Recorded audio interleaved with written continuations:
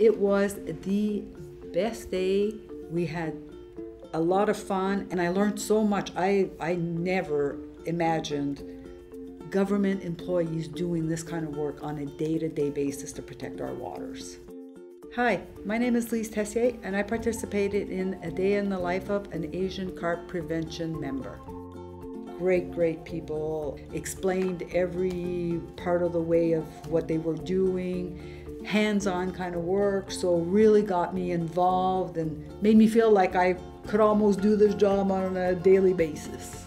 The fish that we brought in was unbelievable. They kept on bringing in more and more fish, and even to her amazement how many we brought in today and the different species, and measuring them and taking pictures and recording everything that we've done. It was really neat to ensure that our waterways are well protected from species like the Asian carps.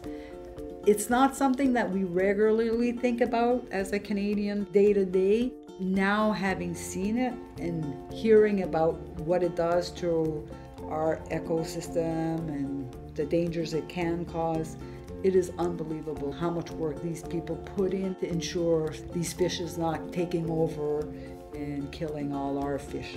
I am a very busy person in life. I do a lot of outside activities and I think I work hard, and today burnt me right out. These guys have a tough job.